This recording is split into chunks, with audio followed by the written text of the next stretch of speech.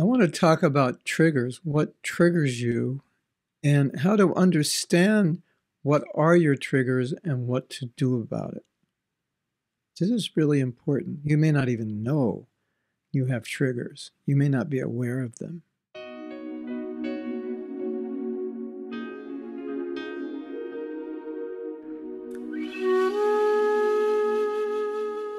Triggers are those things which cause us to act in a certain way. There could be triggers which are causing you to act more compassionately or with more integrity, like when you get good association or you're in a very spiritual environment like the Dham, and your good qualities come out. There are triggers which make us angry, cause us to be resentful, triggers which cause us to say the wrong things, things we later regret having said. So the other day in class, a devotee said that it almost felt like arrogance was better for her because when she becomes humble, she realizes she's arrogant. And then she realizes what's wrong with her.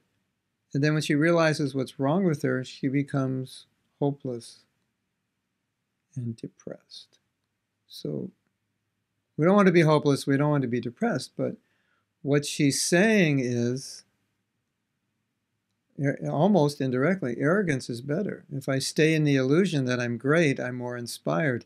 If I get out of the illusion that I'm actually trying to be more humble, see my faults, then I become discouraged. So she was trying to figure that out, and I said, you know what? This is a trigger. You have to understand this is a trigger. Your low self-esteem is being triggered because when you see your fault, you can't deal with it. So you're thinking, better not see it. That's not Krishna consciousness. Those are, we're giving examples of so many humble devotees. They weren't depressed. So I was making the point, this is a trigger for you, that this situation has triggered your low self-esteem. It has nothing to do with the philosophy. This has triggered your sense of, I'm not worthy or I'm not good, and then I get discouraged. So that's a psychological thing. We don't see that in Thakur Haridas, Sanatana Goswami, or any great devotee. When they become humble, we don't see that it's a problem, do we? Not at all. So don't blame the things that trigger you on the things that trigger you.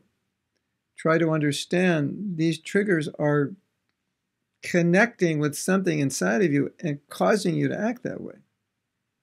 In most cases. Of course, if it's a good trigger, no problem. But if it's a bad trigger, then see it for what it is, that it's triggering something in me. And so this is not a fault or a problem in our philosophy. It's a fault in me. And I'm reacting to something which is true or pure, but I'm reacting in a very unhealthy way. And then I think, well, it's better I'm not humble because if I'm humble, I become, she said, hopeless. If I become humble, I become hopeless. But that's not our philosophy. If I become humble, I become closer to Krishna, I become inspired. That's our philosophy, right? So it's interesting. So how do you see your triggers? What are those things that upset you? Why do they upset you? And if you have a tendency to blame those things for causing your problem, it's a mistake. Those things may be a catalyst for something that's existing within you. So when you're being triggered, just stop. Don't blame it on the trigger. Try to understand what's going on inside. So in this case, it was obvious that this devotee had issues with self-esteem, couldn't look at her faults. And so I gave the example that let's say we're on our way somewhere. We're going to Vrindavan and we're flying. And the whole time we're going to Vrindavan, we're thinking, the plane is so crowded, the airport is so crowded, it's such a long trip. I have to sit in this uncomfortable seat for so long, and then when we get to Delhi, it's going to be so hot, the air is going to be polluted, and then we have to drive to Vrindavan, and then we have to unpack and find our place. We'd be thinking, like, something's wrong with the way you're thinking. You're going to Vrindavan. You should be excited. Yeah, I know I'm going to Vrindavan, but the trip is bad. So we're all going back to Godhead, and on the way we're saying, yeah, but I'm this, but I'm that. We're looking at all these bad things, but you're on the way back to Godhead, so it doesn't matter. It really doesn't. Because if you keep in the process, you will get there.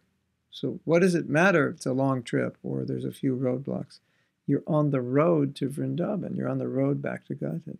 So if we lose that focus and we focus on what's wrong with ourselves, we can't even enjoy the ride, and we should be very happy that we're on the road, right? So I just want to say, whatever faults you have or impurities, it's not a problem as long as you're on the road, as long as you're doing the process, you're fine. Don't worry about it. Hare Krishna. You can be humble. It's okay. You can see your faults. It's okay. Don't worry. You can do that. It doesn't have to destroy you. Hare Krishna.